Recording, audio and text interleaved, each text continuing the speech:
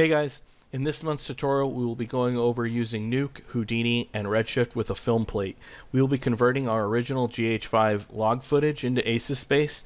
We will then track our camera and prepare our plate for export. Once inside Houdini, we will be importing our Alembic camera and point cloud and using that as a reference to help us lay out our 3D assets. We'll also be applying some basic shaders.